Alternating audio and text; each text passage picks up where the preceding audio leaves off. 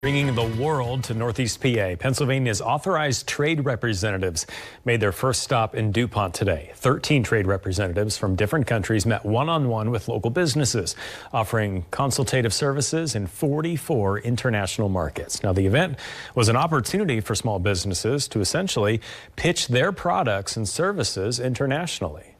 Gives our small businesses the opportunity to essentially speed date with these regions, so they get a schedule, they get to tell us who they want to meet with priority-wise, and then they get to get a period of time to sit with them, talk about their products and services. Sort of scouting out for companies that are taking part in the program, so it's new contacts, but also old contacts we're trying to sort of reignite and re-engage with to see what we can do on our market. So for me, that could be either the Netherlands, Belgium, or Luxembourg, although we see most of our activity in the Netherlands. Pennsylvania businesses interested in participating can learn more at this story on our website, fox56.com.